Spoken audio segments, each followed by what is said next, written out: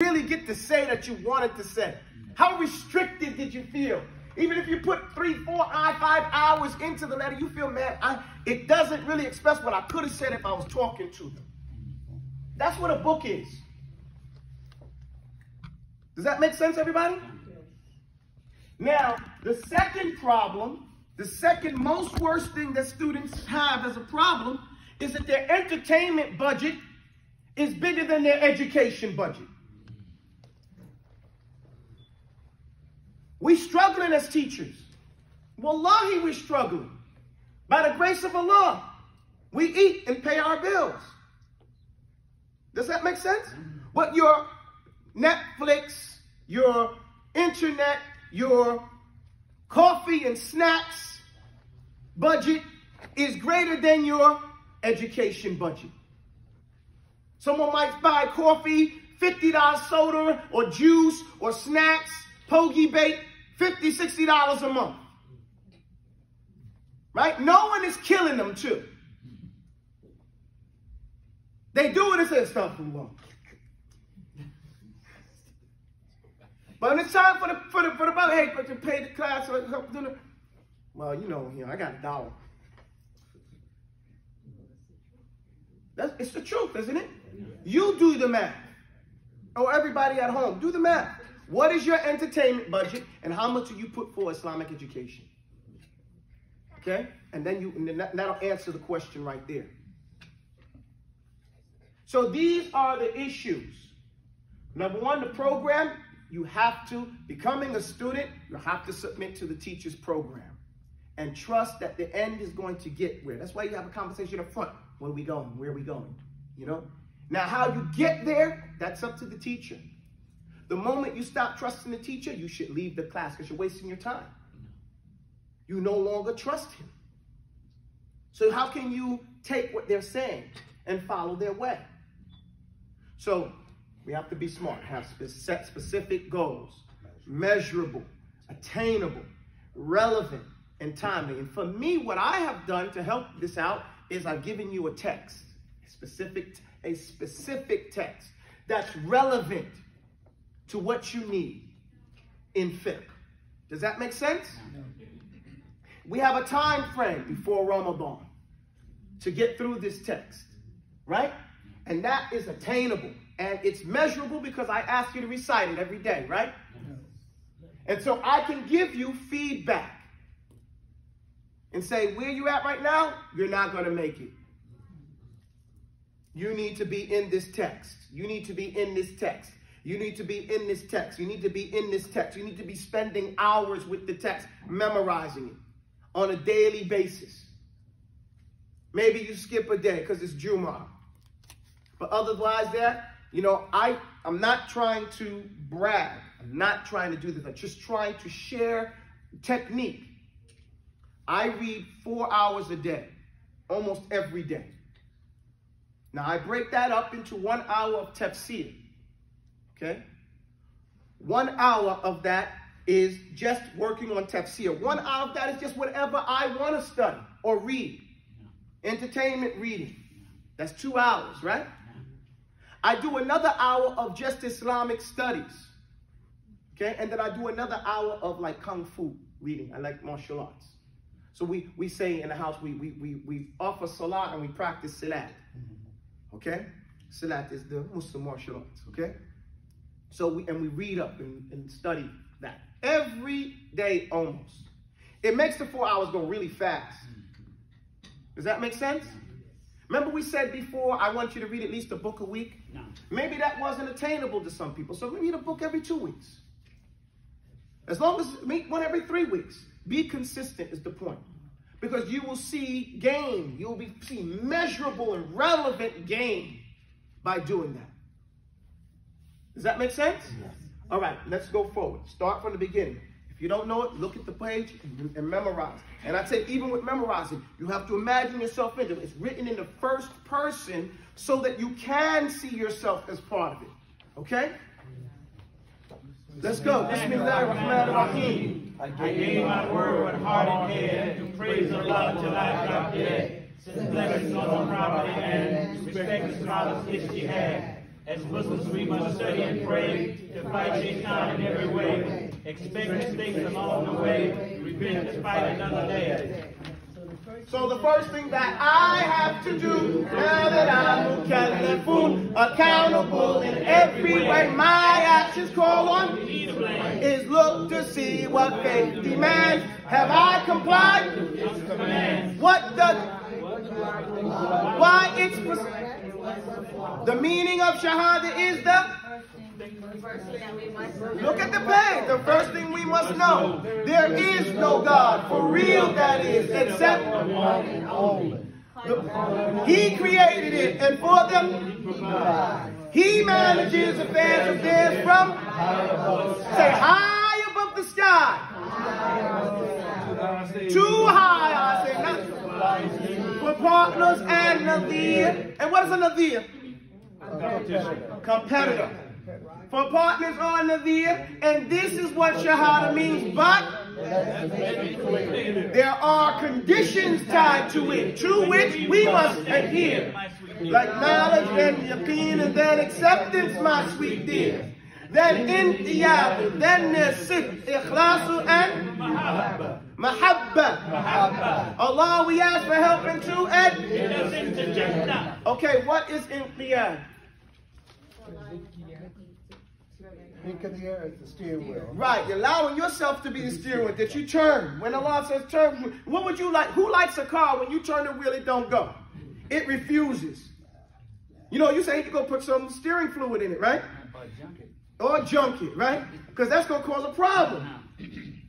And we're supposed to be that steering wheel and turn when Allah tells us to turn. You don't want the car asking you, please stay in the right lane. You know, you be like, no, I want to go left. No. You don't want that. And some of these new cars, they do that, right? One car, I rented a car, I started to make a turn, and it started to do a little refuse because I didn't put the left blinker on. Right. I said, man, turn this thing off.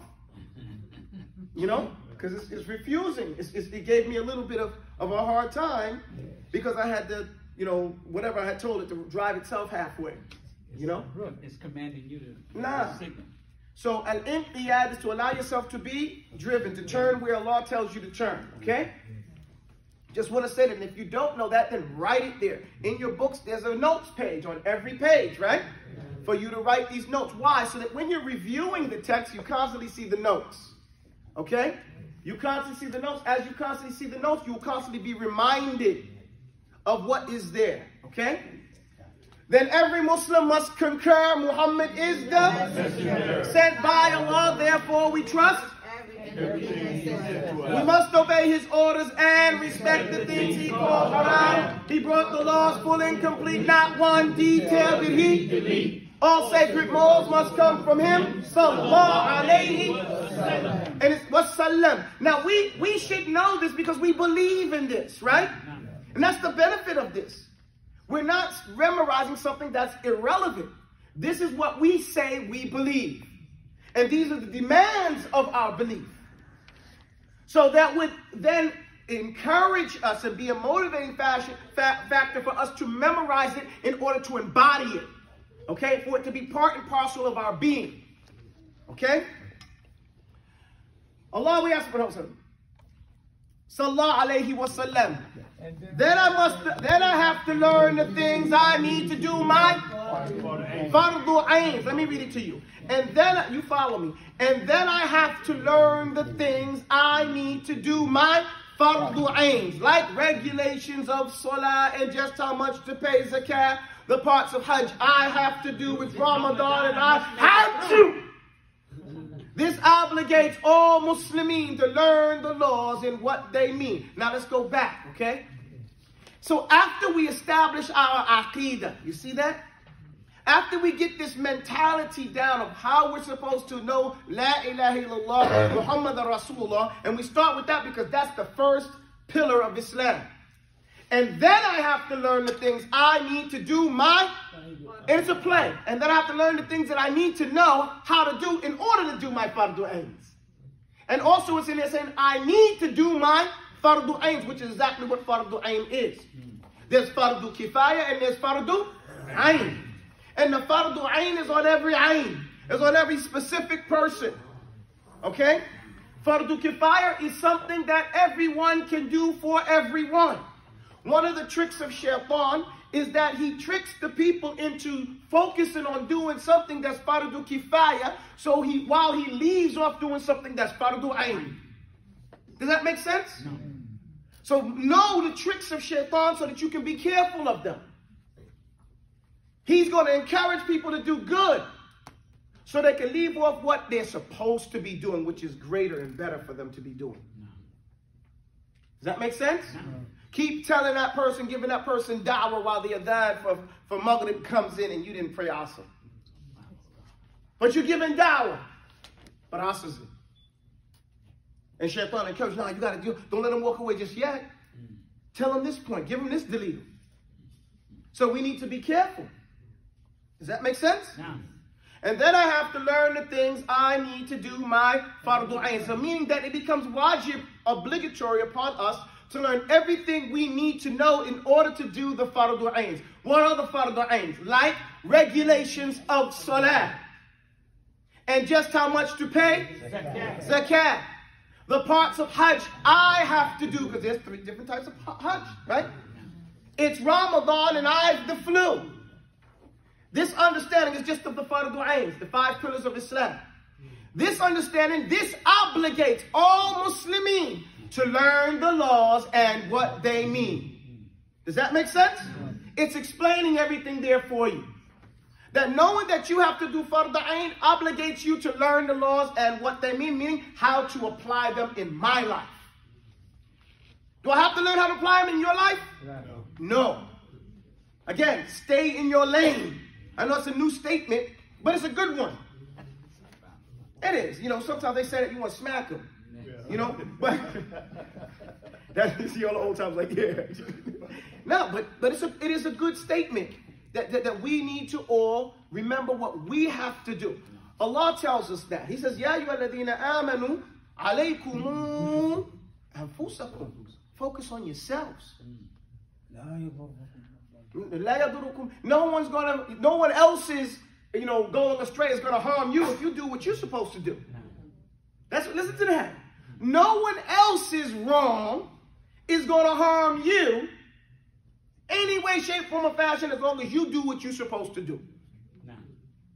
Okay? This is what Allah says. That's why stay in your lane. Do what you're supposed to do. Sure, the case? Hey. So, and then I have to learn the things I need to do my fardu ayn, like regulations of salah, and just how much to pay zakat. The parts of Hajj I have to do, it's Ramadan and I have the flu. Now, we're not going to do zakat and we're not going to do Hajj, because this is a beginner text, a primer text. It's for beginners in Islam, right? Children, for the most part, and for us adults who didn't go through this when we were children.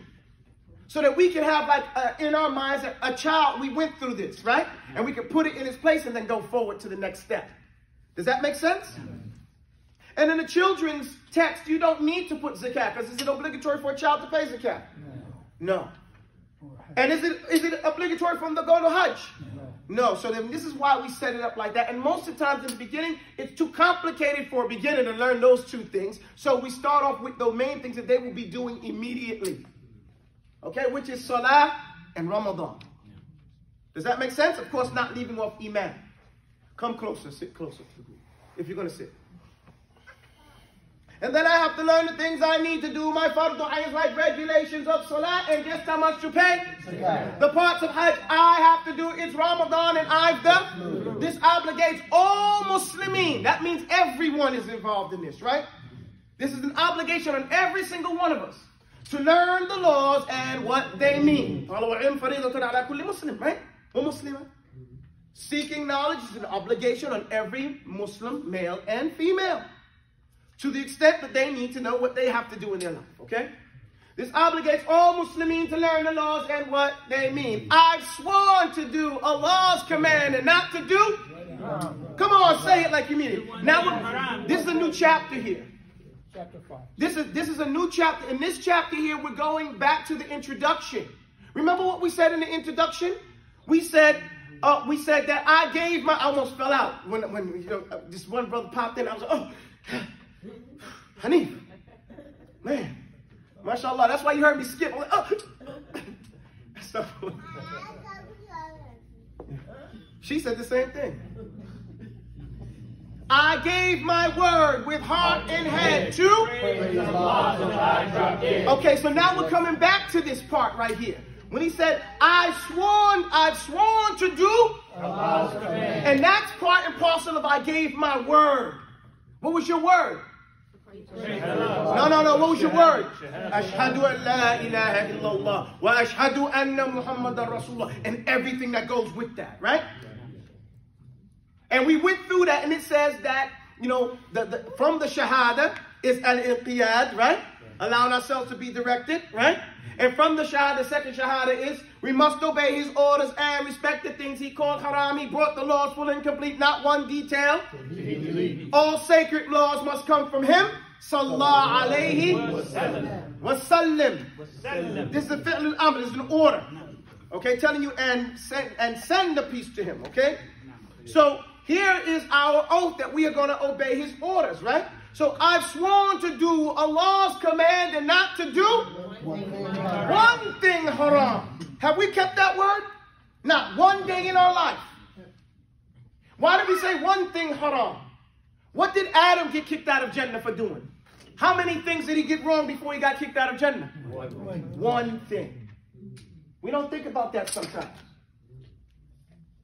He did one, and that is an example for us. It's the very first story in the Quran. فَلْتَعْتَبِرُوا. Then take it as an example. Allah is not unjust. Did he treat Adam wrong? Okay then. And the example of that for us in our life is Allah told Adam he could do whatever he want, only one tree. We all say, man, if that was me, I wouldn't have fell victim to that, right? I'd have told Shaikh, man, keep it stepping, kick rocks, right? We talk all this trash. But if we look at the Sharia, how many laws do we have? We have that's wajib, right? What's next? Mustahab. What else? Makruh. What else? Mubah. And what else? Haram. How many things here are lawful? How many things are unlawful? Ain't it the same thing of having a whole bunch of trees and only one tree haram? Are the things that are haram more than the things that are lawful? No. You guys get the point? So we can reflect on that. And this is a beautiful dua that we can make. Allahumma kfini bihalalika an haramik. Oh Allah, make the halal things sufficient for me. Make me satiated and satisfied with the halal over the haram. Right? Make me not even look at the haram because I don't even need it. I don't even want it. Well, aghnini bifadlika amman siwak. And make me, and enrich me. Enrich in Arabic means make me free of needing or wanting. Because what do we say about the rich? He don't want for nothing. Right? So make me not want for nothing siwak besides you.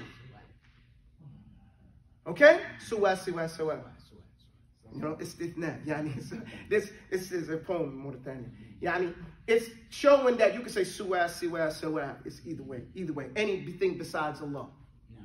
Now, this is a dua that Allah's Messenger ﷺ taught us in order for us to fight, to ask Allah to fight the haram of the stomach. The haram things of the stomach. What are the sins of the stomach? Desires. Right? They want something bil batil. And Allah said they don't eat in their stomachs, people to him illa nara. So that what you desire, somebody else's stuff, taking it through bathroom, through deception, this is the same. This is one of the sins of the stomach. Because where's just the punishment given? To the stomach. So it's as if they've eaten and put in their stomach fire. Does that make sense? So what do? Allah's Messenger said, you want? Call on Allah, say, Allahumma kfini bihalalika an haramik. Oh Allah, make me satisfied with your halal over your haram. Right? Make the halal beautiful to me and the haram disgusting to me. And make me not even want for anything besides you. And that includes his sharia, his deen. Right? His way. So we make this dua, and we keep making this dua, and we make this dua until we mean it. Does that make sense? Sorry? It should be the most widely known dua, though. Alhamdulillah. You know, everything comes when it's necessary. you know, inshallah ta'ala. We just got to keep looking and hoping and asking, you know, inshallah ta'ala. So, I gave my word, I've sworn to do, say it like you mean it. And not to do, say it again. No, I've sworn to do Allah's command. Why do we say Allah's command and emphasize Allah? Because most people, Allah says, have you not seen the one who takhadha hawahu, ilahuhu hawa? Have you not seen the one who's taken for his own God, taken as a God for himself? What? So I told you, in my understanding, the one we make shirk with the most is ourselves. Okay? So we've sworn to do Allah's, not my command.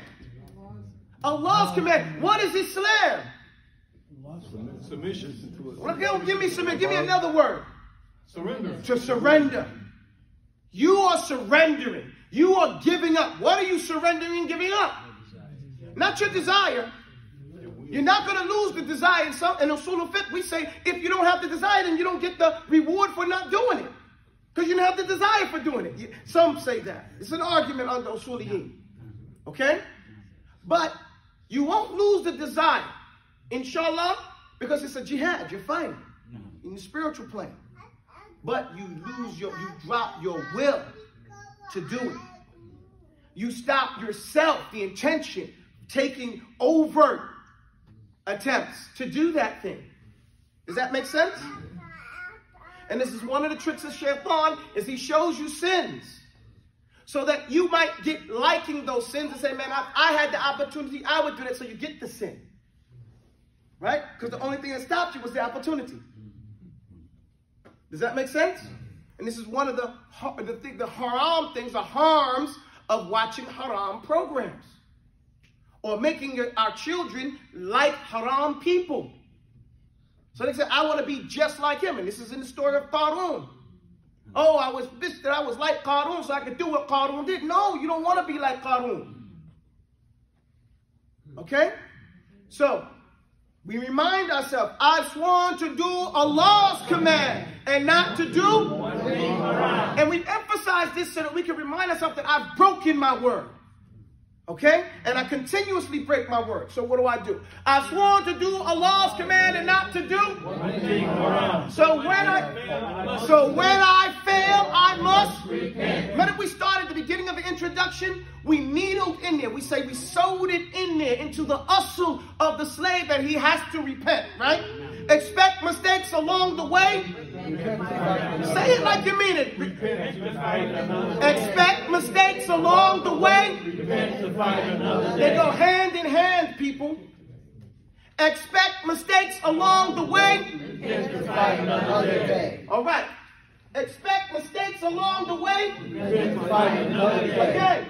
Expect mistakes along the way, repent to fight another day. Expect mistakes along the way. Repent to fight another day. Right. So I've sworn to do. So now in there, that's the introduction. Now here we're going to go to, we're going to, we're going to now talk about it a little bit different. Okay? I've sworn to do Allah's command. So when I fail, not if I fail, so when I fail, I must repent before I get from up above, Allah Most High, before my soul is caused to die. Now what are we learning here? The door of repentance is open until the day we die. Does that make sense? No. Number two, that it is wajib upon us, obligatory upon us. We must repent before I get punishment. From where?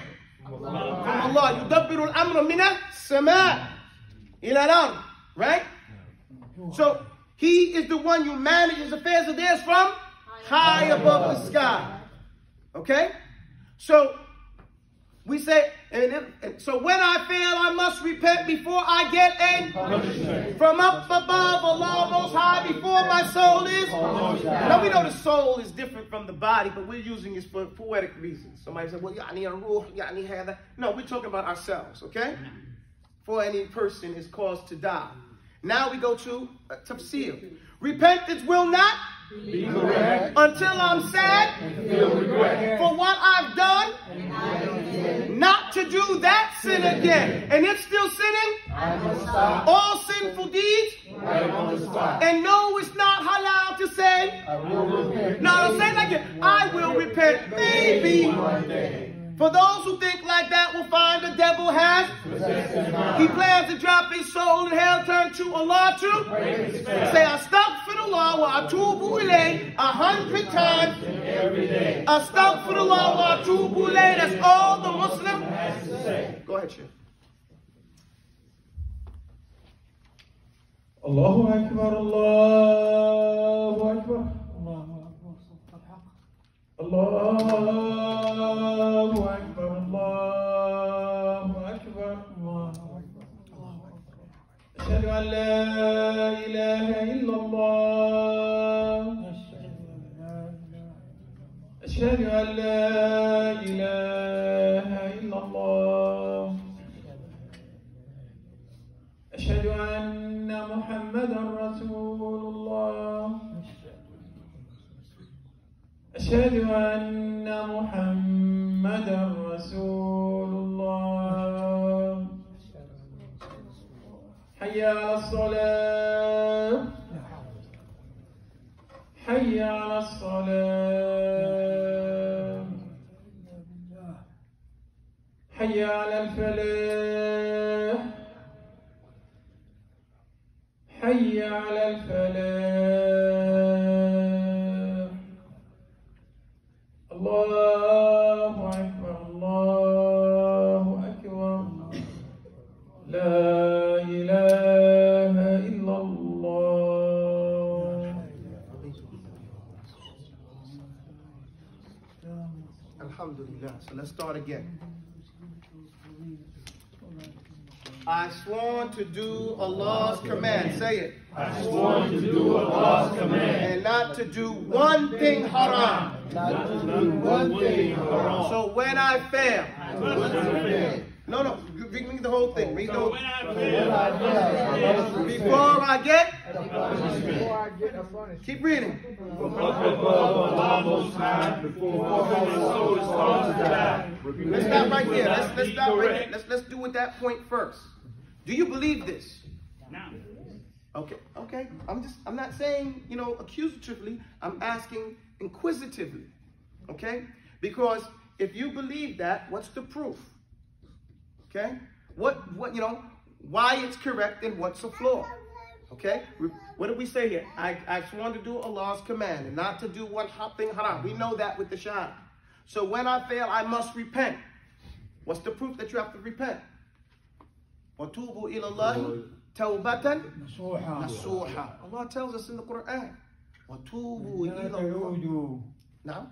هذا سيأتي. Would your conscience also, your self-accusing spirit, bother you?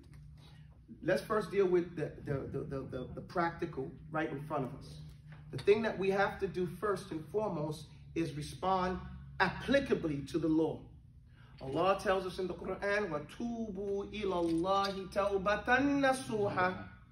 Okay, Allah tells us to repent, to turn to Allah in a tawbah nasuha. Now, a lot of people misinterpret the word nasuha, right? Nasuha. Because of this hadith, people quote, it says, adinu nasiha. Everybody heard that hadith before? What do they say it means? They say it means the deen is all about sincerity. No, they don't say they say advice. They say advice. Okay, they say the deen is good advice. Yeah. And this is incorrect. The word nasaha does not mean good advice. It is the purest type of honey. Okay? It is a honey that is pure, nothing but pure honey. What they call virgin honey. Does that make sense? So it represents something that is super pure. Hence the meaning, they say, and some of the scholars say there is no word like it in the Arabic language. Okay? So we put for this meaning sincerity.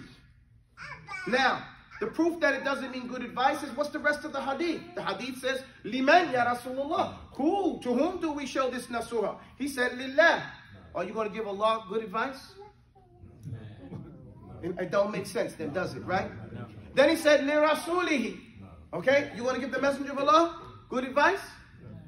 Okay, well, li kitabihi. And then for his book, how are you going to give the book good advice?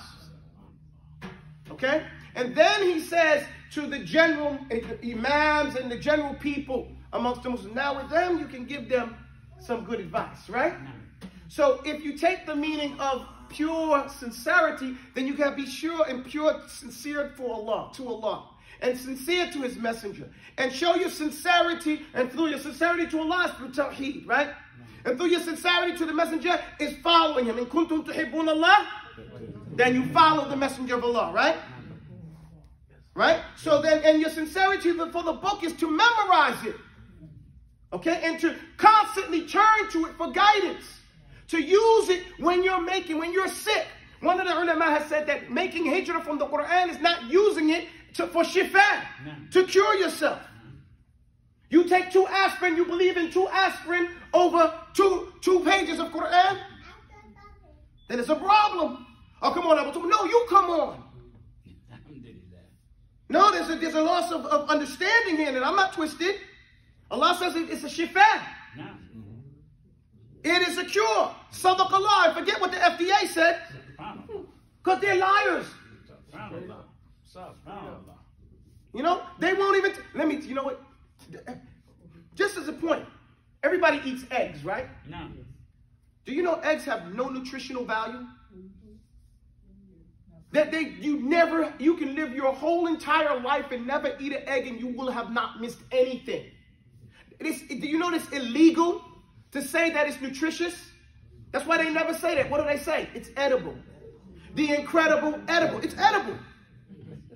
They're playing legal games with you. They're playing legal games. And you going to believe them? Edible meaning you ain't going to die straight out if you eat it. You may get high cholesterol, and later on we'll say something else killed you, but there's no reason for you to eat it, is basically what I'm saying. And the harm probably outweighs the good. Does that make sense? But we don't, again, we you know, she's gonna Alhamdulillah Rabbil Alameen, but we don't tie that to being part of our deen. Where Allah subhanahu wa ta'ala tells us it's part of the deen, right? To eat from the halal and tayyiba wa la tattabi'u khutuwat ash-shaytan, right? So eating what is halal and wholesome is part of following deen, and not is following the footsteps of shaitan. Because why? Because shaitan was the first thing he did after lying to us. Well, the second thing he did. What did he lie to us about? Food. And then he got us to eat food that altered our mentalities, right? And so these shayateen from the people do the same thing. Does that make sense? So it's from our deen to know what's good to eat and what's not good to eat. That's fiqh. Okay? That's basic every day. So that means we have to do research, right? And find out what is real. And Allah tells us if some open sinner comes to you with any news, then find out. Who told you it was good for you? Was it a facet? Then we need to do our own research then, right? You guys follow my point? Okay. I sworn to do Allah's command and not to do. So when I fail, I must repent. And so we have the proof. Tubu ilallahi tawbatan nasuha. So we have to repent to Allah in a tawbah that is sincere. Okay? That is pure and sincere. Taba is to turn. Okay? Turn back to Allah subhanahu wa ta'ala. We ask for His maghfirah. What's the difference between tawbah and maghfirah? Al-ghafara. And this is where Arabic language has to come into place. Al-mighfar is a helmet. This is a mighfar. If it was metal, it would protect me. You get my point? So when we want ghafara, we don't want to suffer the consequence of our sin. Does that make sense? That's what we want. When we want tawbah, natubu, we want to, now imagine this. Just use your mind. I got a vivid imagination. Let's say, for example, this is where the believers are. The believers are in a metaphysical plane. This is where the believers are. And then when you or person disobeys Allah, he removes himself from that place and he goes down here. From Asfal Safilin, he goes down here. Everybody see me? No. So Taubah is asking permission to get back where I belong, where I'm supposed to be. Does that make sense? Yeah. So he turns. He turns from where that disobedient dimension and comes back to where he knows he's supposed to be. But he ain't allowed sometimes. There's a privilege. Yahdi man yasha ila sirat mustaqim. Allah guides who he wants to the path that is straight and is straighten them out.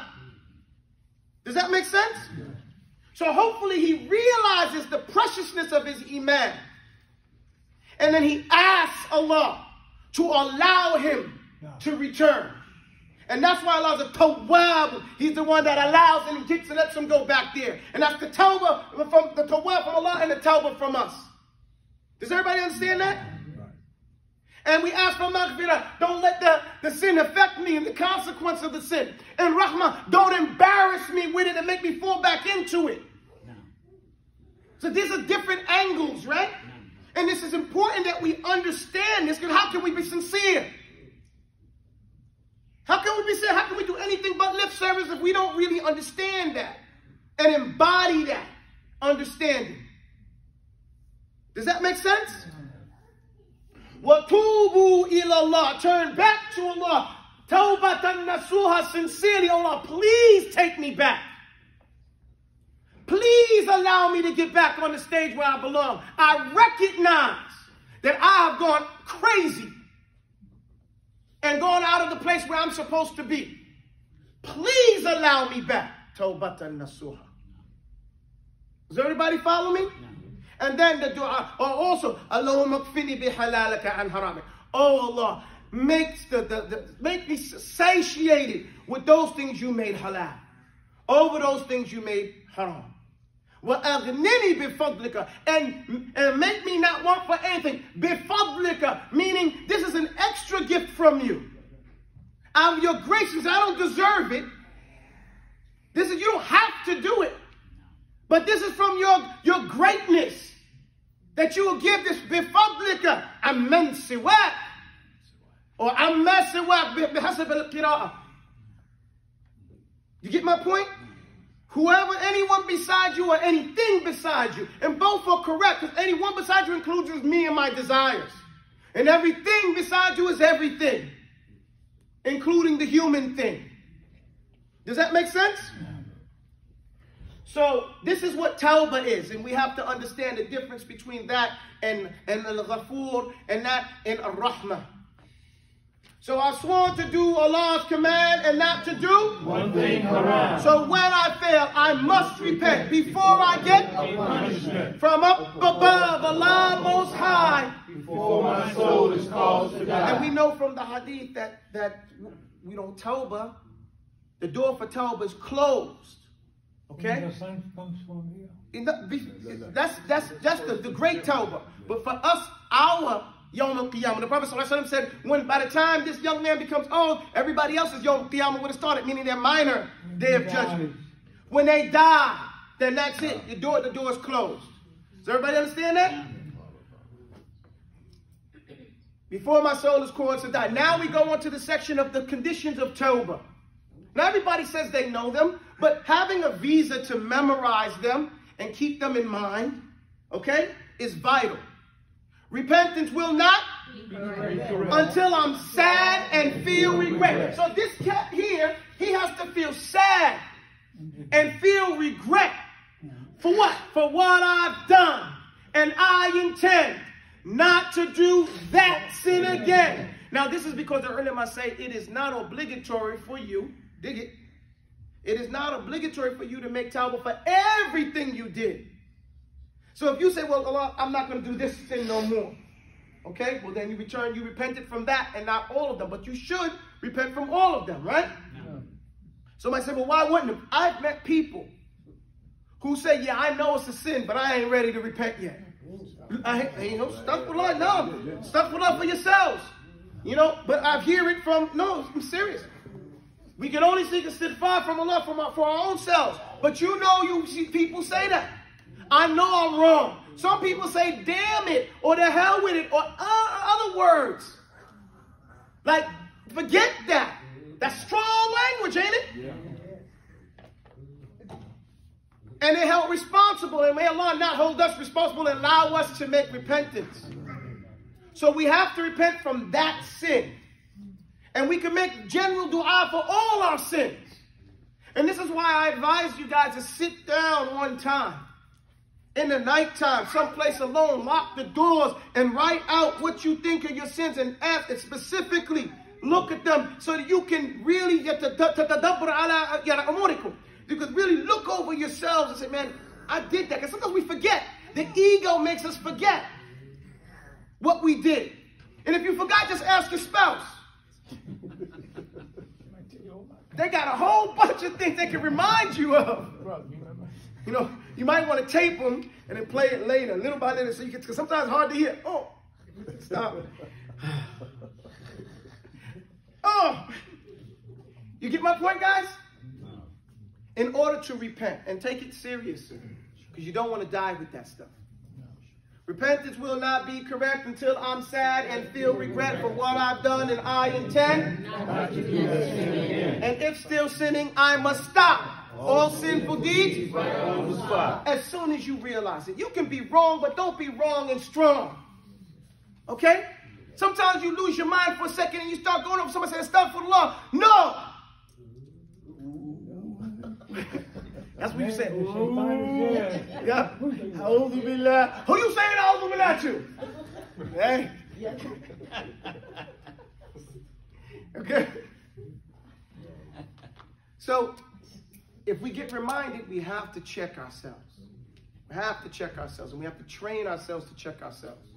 But the ego, like the Imam was saying the other day, intisar al-nafs. Sometimes the argument gets out of hand, and all you want to do is win now. The point is lost now. I have to win now. That means what? Napoleonic. You have to lose. That's the Napoleon. And it's not alone that I must win, but all my adversaries must lose. That's shaitan. You get my point? So we have to check ourselves. And if still sinning, I must. Come on. And if still sinning, I must stop. You don't sound, I must stop. Come on, guys. And if still sinning, I must stop. All sinful deeds, right on the spot. And no, it's not halal to say. No. Say it like this. And no, it's not halal to say. I will repent. Say it like people say, I will repent. Maybe one day. I remember being in the Marine Corps. And I was, young 20-something-year-old. No, I wasn't even 20 yet. I was like 19.